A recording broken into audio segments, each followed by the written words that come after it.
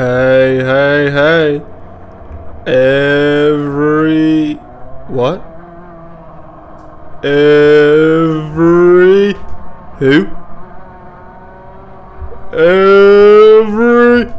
That's right.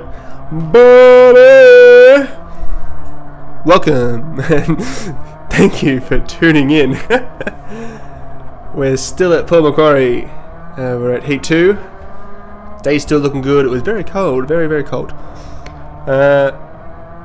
Qualifying Heat 1 and Heat 2 were shockers for me.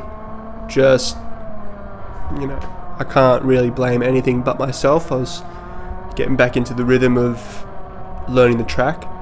Last time I was here was when I was like 9 years old, so definitely well, not much of the track has changed. I don't think the track has changed at all, but like obviously I've different chassis, different engines, different tyres, and obviously I can't even remember what I did yesterday, so remembering what I did 20 years ago is going to be a struggle. So qualifying Heat 1 and Heat 2, I was very much off pace. I was getting slightly better, but it was Heat 3 where I just dropped in times, and the finals. So clearly I changed something up, whether it be my driving style. I was testing tyre pressures, whether it been tyre pressure change, driving style.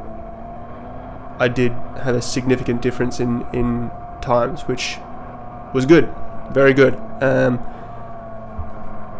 there's not much else to say. It was clean racing, this one. I think it's next heat where there's another collision, but it's behind me, so I don't have to worry about it.